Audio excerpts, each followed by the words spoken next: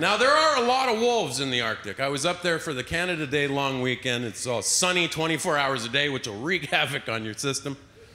But you get to see a lot of nice things, and I saw plenty of wolves, and they're friendly, or they pretend to be. They got no bones about coming right up to you and going, hmm. I had one 2 feet away from me going, hmm.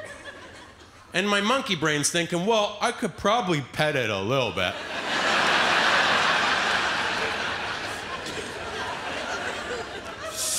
For the memory banks, you know. As I reached out to pet the wolf, it ducked my hand, ran about 15 feet away, looked at me as if to say, why don't you come pet me over here a little bit?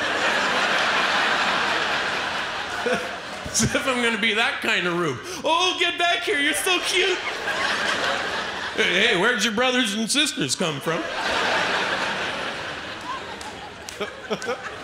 Now, as you can imagine, I had to tell my family I'm going up to the Arctic. This is a once-in-a-lifetime trip. I get up there, and my mom goes, if you see a polar bear, can you get a picture with it? She's a sweet lady. Say, Mom, they don't drink Coca-Cola. Chances of this thing showing up on rollerskates are pretty low.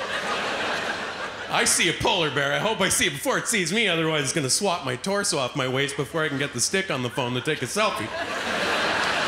Get my favorite Snapchat filter on it with the cat ears on my decapitated head.